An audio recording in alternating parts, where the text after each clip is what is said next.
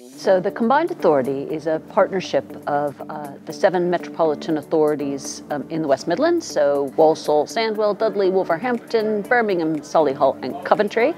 And it's governed by the leaders and the elected mayor of the West Midlands. And we are the purpose of our Combined Authority is to create a more prosperous and better connected West Midlands that is fairer, greener and healthier. Today is really about trying to understand, because we don't, let's make that clear, we don't understand why people don't engage with any activity that's around policy or things that affect them. And we don't know why that is. I hear phrases like hard to reach. There is no hard to reach. People are easy to reach, but they're just not engaging. As a young person, I don't really see any young people kind of turn up to these kind of events or be able to have their say in things like housing, jobs and skills and other variant factors. And I think it's really important for people like me in my age group, in my culture, in my background, also being biracial and of dual heritage, that we get that say out there, because we're also affected. The elderlies are also affected. It's not only poor people that are affected. There are so many people that can be affected, and if we don't get our say in, nothing's get changed. We're not heard if we don't get our say in. So at NatWest, we want to help champion potential, and we want to help communities and people and businesses to thrive. So being part of this accelerator program where we're supporting entrepreneurs and working with community members, we wanted to take this opportunity to participate and contribute to a program where we're really getting to hear the voices of the community. We have vegetables on the table, and all we're doing is getting people to talk about those vegetables and how they use them, what memories they have, learning about their lifestyle and what's important to them. And we started with something simple like food, because everybody has that in common. But then we started to get into the things that are different. So people have a different perspective about transport, jobs, skills, education, well-being, health.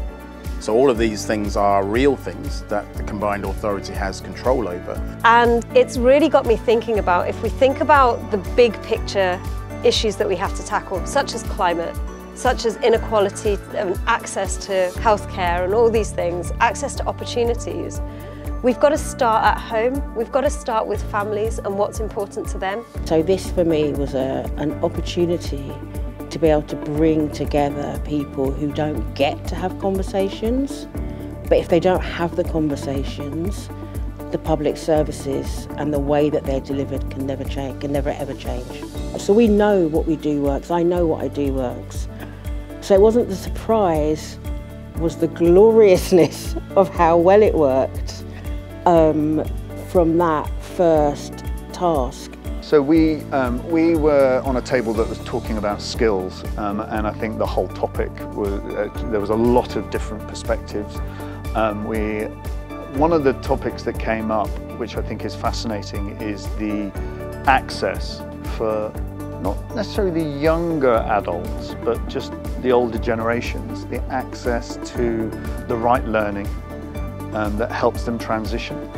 The table that I was sat on today was focusing on jobs, but actually wider than jobs, just all talking as a unit around the table made me realise that actually we are a lot more similar, and we've all got so many shared goals. It's just we don't get the opportunity to actually speak together in that kind of situation. So I think my key takeaway today is, that kind of community spirit needs to be bled out across the kind of wider ecosystem of people that make up the West Midlands. We need to enable more spaces like that to be able to talk, and I think we need to be able to feed that into mechanisms that can actually take action. I've always just not limit myself. So to be in an environment where you then recognize that there's so much limitation that people are experiencing, did bring it out. I'm not so sure what's to change. However, in terms of getting access to information, in terms of we have multi-cultural situation where some people are referring to just even the language or even the confidence to approach certain things to motivate themselves to make that first step.